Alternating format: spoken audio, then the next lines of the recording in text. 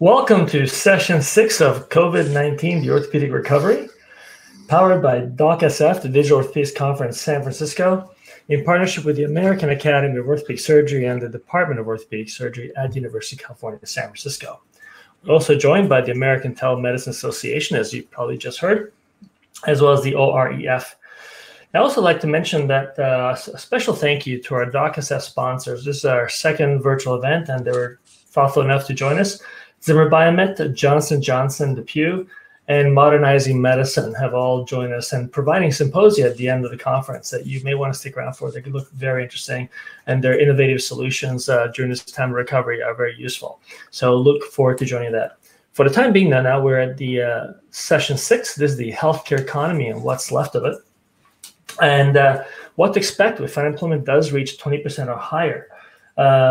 We're joined by Dr. Kevin Bozic, who is the professor and chair of surgery and perioperative care at the Dell Medical School at the University of Texas in Austin. And Kevin's an old friend and very knowledgeable about this area. I want to thank you for coming. And you're going to do us a favor also introducing your other guest, which is Jamie Robinson.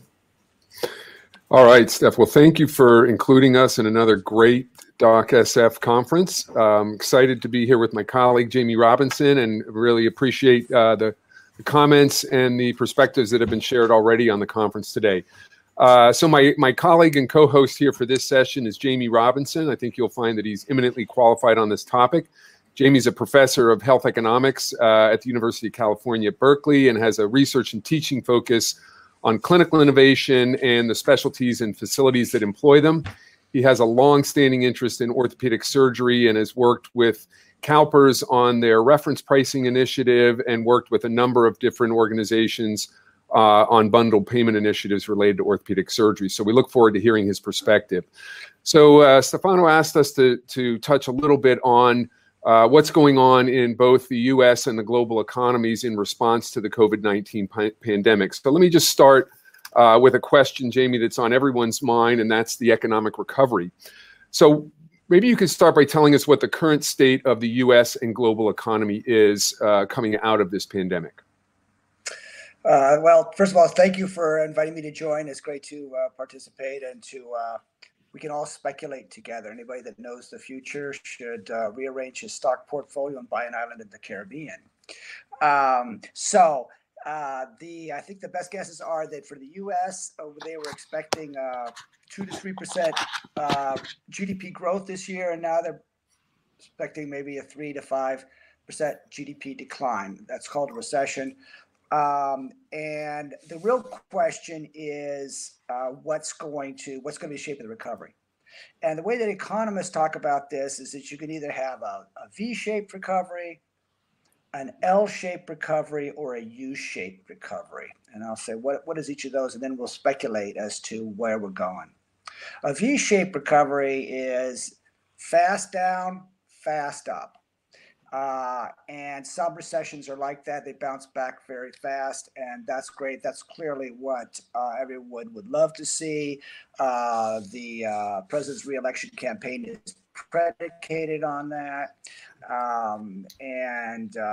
That assumes that we get a vaccine up and effective and out there this fall. So if you believe that that's going to happen, you believe in a V-shaped. The economy was very strong before COVID. Remember last year, past few years, it's been strong, full employment, rising wages, booming stock market. So it's good foundation. And if you look at the stock market today, you see that despite the very low earnings of the companies, massive layoffs, unprecedented layoffs, and a wave of bankruptcies coming our way, still the stock market is booming away. And so the investors, who are all investing our pension funds for us, by the way, think that we're going to have some kind of a V-shape. All right, so that's the V. What about the L? That's the negative, the pessimistic. The pessimistic version is that this thing grinds on and on for years.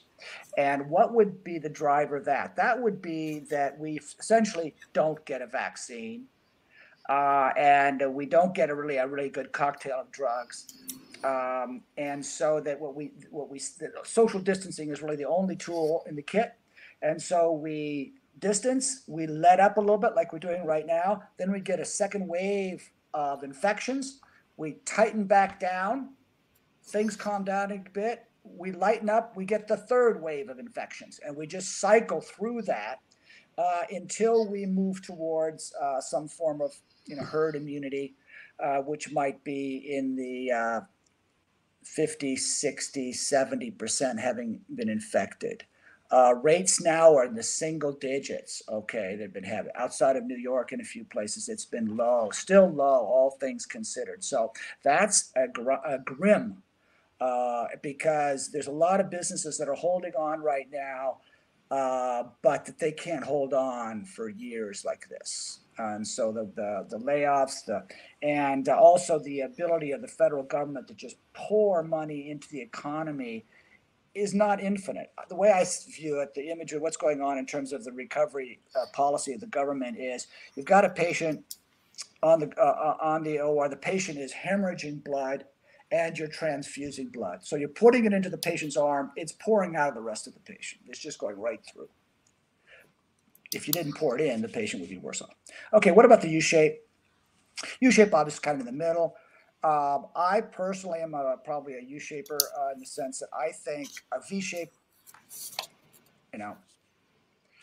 we're just not going to get that kind of a vaccine that fast. I do note that all the senior executives of Moderna, the leading vaccine company, have all sold their stock. I mean, that is not an optimistic sign.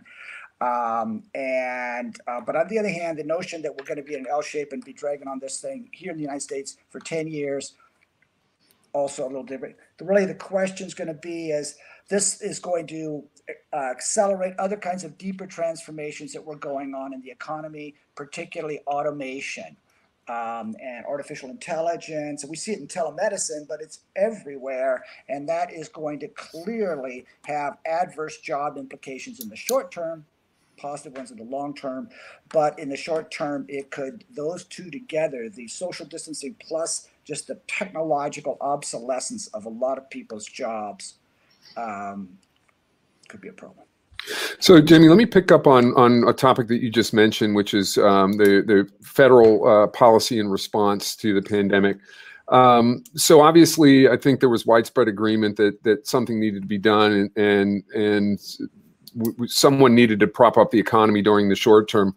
What are the downstream consequences of the U.S. government spending $2 to $3 trillion that we don't have on this short-term cure? And we understand that without it, it would have been much worse. But when are we going to experience the downstream consequences, and what might those be? Well, this is all borrowed money, and borrowed money has to get paid back. So that's the main thing. Now, everyone in America loves deficits. We all love deficits. The Republicans just cut taxes a couple of years ago, massive deficits. Everybody loved it. Democrats love to spend money. So it's going to be an interesting. I do believe that somehow this is going to have to be repaid by taxes. And there's a couple of bad choices with taxes. There's taxes on individuals, income tax, and that dampens consumer spending. Consumer spending accounts for 70% of GDP. And right now we're giving money to people to go, please spend your money, taxing them. Or you put taxes on business, corporate tax, and then that, of course, encourages them to shift to lower tax parts of the world. So none of these are very attractive, but the real way to do it is to grow. If the economy grows, then it's easier to pay those taxes. And what we really hope is that we don't get high rates of interest. Because what's keeping the whole federal economy going, the budget, is that we have a lot of debt, but we're paying almost no interest on it. And so that's great. It's actually a good time to borrow. But if the interest rates rise, and that we're getting pretty much into speculating about international monetary flows at that point, which we don't need to do. So let me just pick up on that theme as well. So we have international participants on the call. What is the sort of how has the U.S. economy responded vis-a-vis other economies, Europe, Asia, and what can we learn from those that came before us in terms of the economic response and recovery? Well, the only one that really came before us in a real effective way is China. And China has been generally a very well-run economy. I mean, if you don't worry about democracy and individual rights, you could get stuff happening. And so they're back to work and they're producing. They're able to use their productivity to offer help to Italy and to lots of countries, and drugs and personal protective equipment and stuff like that, as well as money. So they're and of course, with our president kind of becoming an anti-globalist, China's taking up the position, wants to be the new world leader. That's clear, and we don't. And so they're all happy about that. We're all happy about that, I guess. I think that Europe, the basics of the U.S. economy are strong. It's partly because of the technology. We do have our financial system is in pretty good shape. We've got really pulled out of all the recession of 10 years ago. The banks' balance sheets look strong, which is really important in this. And so the basics are good, but if we have the stop-start thing that we have to do over the next several years because we don't lack anything better, it's going to be a problem. And what about, a lot's been written about the government response in Europe, the sort of paycheck protection philosophy versus the U.S. response, and what do you make of that, and how might that impact the recovery? Well, I think there's different ways of putting money into the system, and America basically believes in the trickle down. Give the money to the rich people and it'll end up trickling down to the poor people. And the Europeans are a little bit more, give it to the working people and it'll percolate up. Whether they're different or not, the big fear for the European economy is not the short-term macroeconomic, let's restart, let's get people back to, so they can go out and get a dinner in a restaurant type stuff. It's okay, once you've gotten there, what's the engine? What's the where's the innovation? Where's the entrepreneurship for the industries of the future?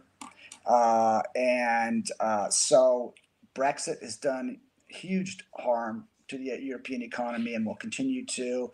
And the stresses of COVID have torn, at the fabric of Europe. And so I'm a big supporter of Europe because it's, along with North America, it's the strongest place for democracy, individual rights in the world. But I fear a little bit that they will have, even if they have a short-term recovery, what's going to be the longer-term liftoff for Europe?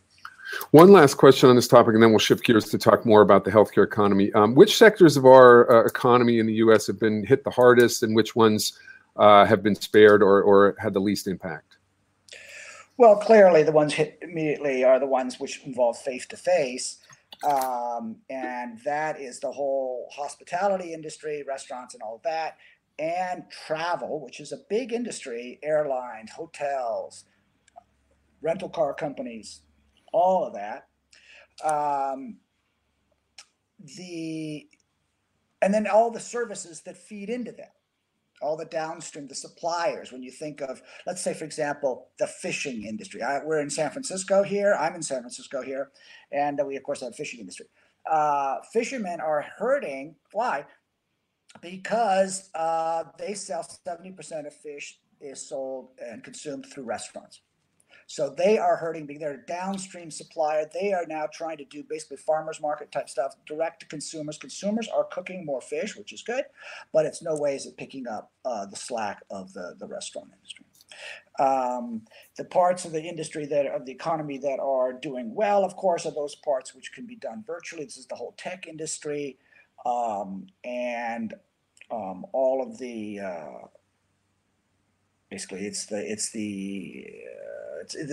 COVID clearly is affecting the working class much more severely than the professional class because of the ability of people like you and me to keep our jobs, keep working, whereas people who their jobs involved being outside and interacting with people are more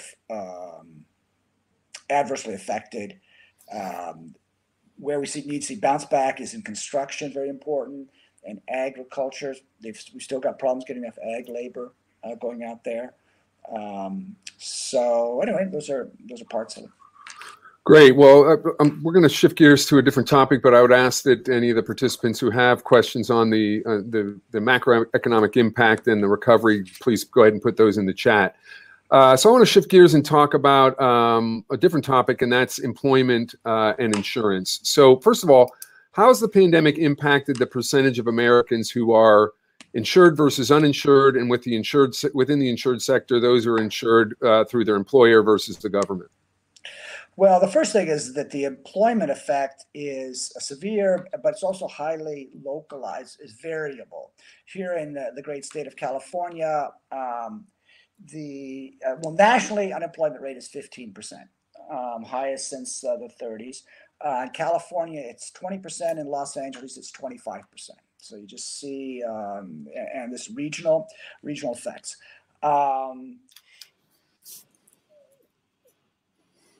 This is going to move around because we know that the infection's moving around now. That it's coming down in some of the places it's with hotspots, and it's bubbling up in mid-sized towns in Georgia, in South Dakota, and places. From the point of view, we're moving towards talking about the impact on healthcare. It's really about health insurance. The good news is that in the short term, people losing their jobs are about 2/3 of them are retaining their employment-based coverage. It's partly because the government is subsidizing jobs, and partly because employers can remember how hard it was to attract labor only 4 months ago. In January, we had a very tight labor market. And so they are furloughing people, but paying their health insurance, which is great. For those that do lose their health insurance, we have options. Thanks to the Affordable Care Act, we have the health insurance exchanges. They are growing enrollment. And we have better expanded eligibility for Medicaid. Now, obviously, this is regional as well. In the more conservative states, many of them did not expand Medicaid. And so the laid-off workers, realistically, to be on Medicaid, you have to be a single mom or disabled, basically.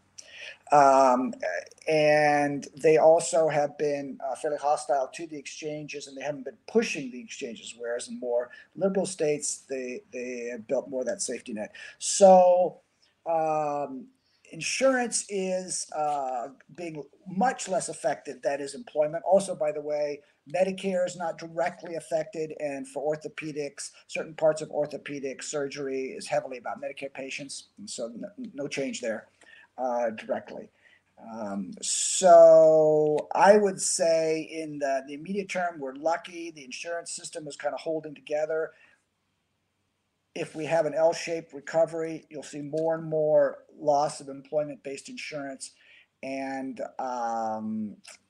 that could lead to a more of a tipping point where the exchanges, instead of being the residual for people who don't get employment-based insurance, is almost like employment-based insurance could be more the residual, and a massive enrollment in these exchanges. On that point about Medicare, so I've heard that said before. So in prior recessions, as the economic conditions put pressure on entitlement programs like Medicare, like Social Security, and caused debate in Washington around the how to fund those programs, do you not see this $2 to $3 trillion addition to our deficit somehow impacting entitlement programs down the road? Oh, sure. Oh, yeah. Everything's going to be impacted, and everybody that gets public dollars is impacted by the public budget. I mean, already at the University of California, they're just announcing all kinds of cuts, and so that's definitely. So how's it going to play out for Medicare? Medicare is obviously a very politically popular program, and the way that politics and Medicare work out is that the politicians never want to directly touch the beneficiaries. They don't, because the beneficiaries are the ones that vote. And so if they've got a problem financially, they take a swing at the providers. And that's the first and biggest chunk of providers is the hospital sector. That's number one. Number two comes the pharmaceutical companies. After that come the physicians, and then everybody else. And so the easiest way for them to squeeze those sectors is to simply not increase payments. It's always easier to not increase than it is to decrease. That's very painful in an inflationary time. If we've got no inflation for a while, they weren't going to be increasing those payments anyway. So I don't know, but it's still not the same as what you see if people lose their insurance altogether, or if people, I get to this in the other types of insurance, if they really move to insurance designs with a lot of consumer cost sharing. So do you see, well, let me ask you then, so that's on the public side, how have the commercial or private payers been faring through this? I think there's a presumption that, people were avoiding healthcare, and therefore their spending, their medical loss ratios must have decreased considerably during this time. But how are the publicly held private insurers faring? They're doing great. They're great. It's just absolutely true. Their premiums were set last year based on certain expectations, and then suddenly people stopped going into the doctor or to the hospital, and they actually, of course, they're paying for COVID care, but outside of New York, there just hasn't been that much of it.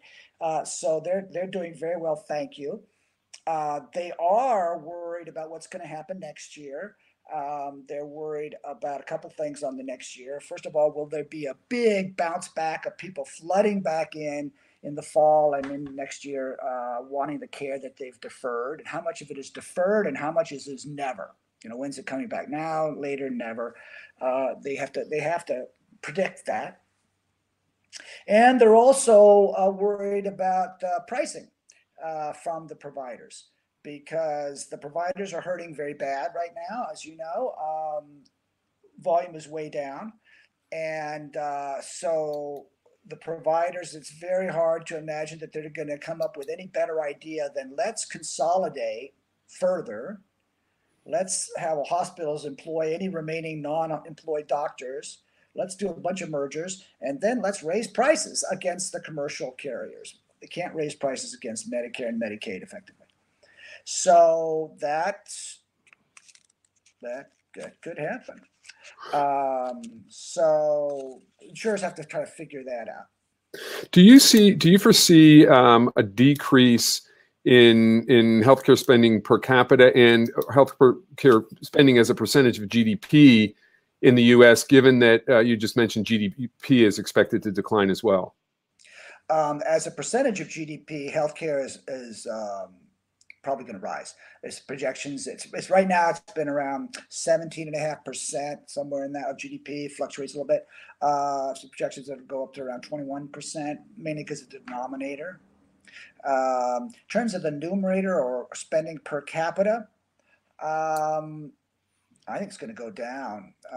That's if you think about what's happened over the past decade. 10 years ago, we had the big recession, and what happened from health insurance?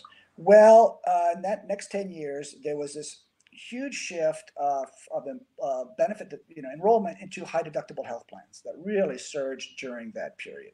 Employers, they're not that creative. They thought, gee whiz, I've got a deductible at $250. Why don't I just raise it to $1,000? Oh, why don't I raise it to $3,000? I mean, that's kind of like the level that they're talking about. And so that's what they did.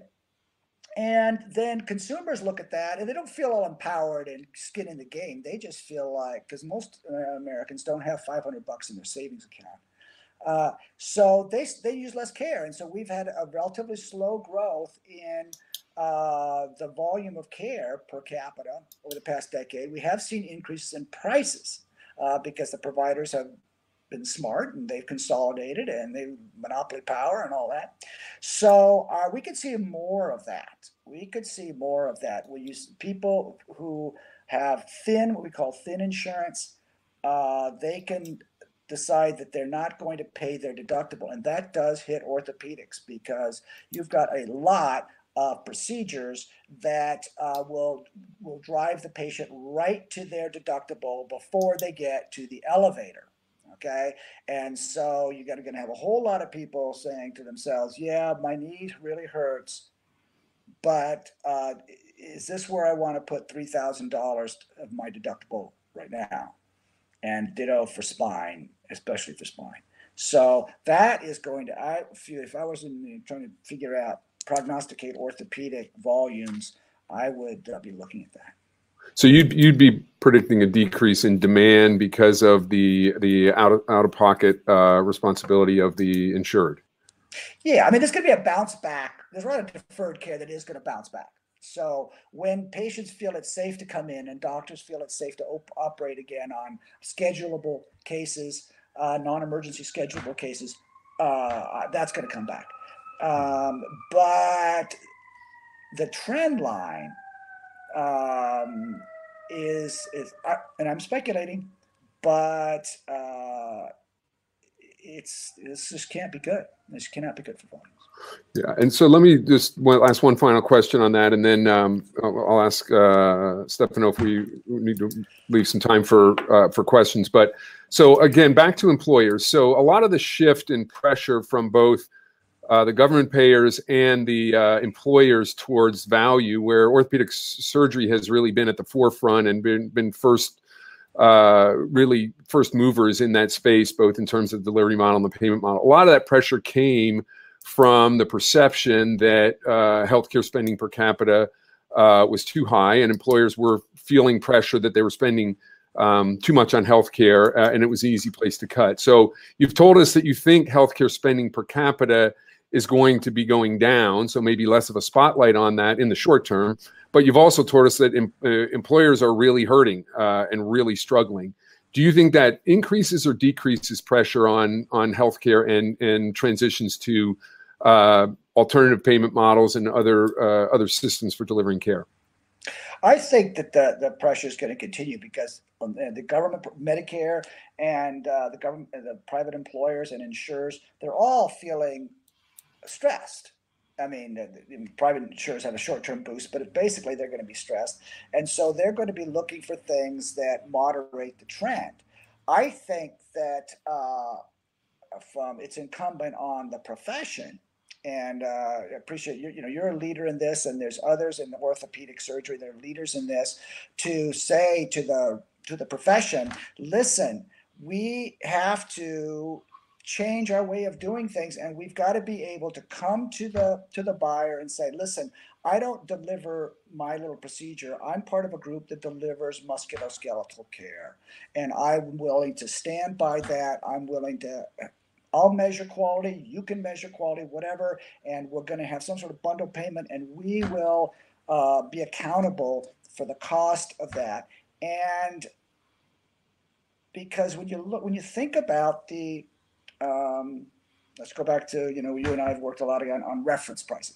Reference pricing came right out of the recession 10 years ago. State of California, basically bankrupt, turned around to the state employees program and said, spend less.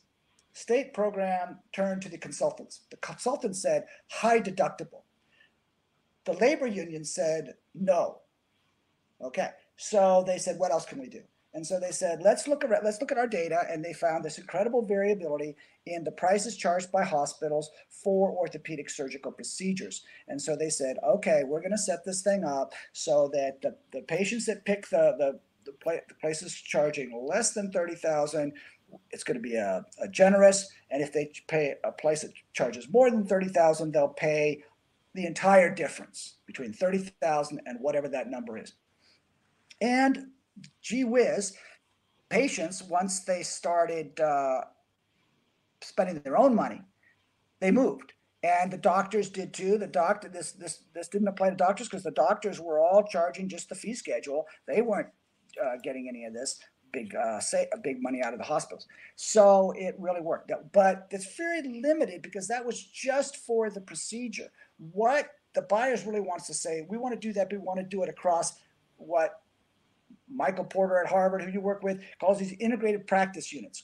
Really, call it surgical units that include the procedure, the pre-op, the post-op, physical therapy.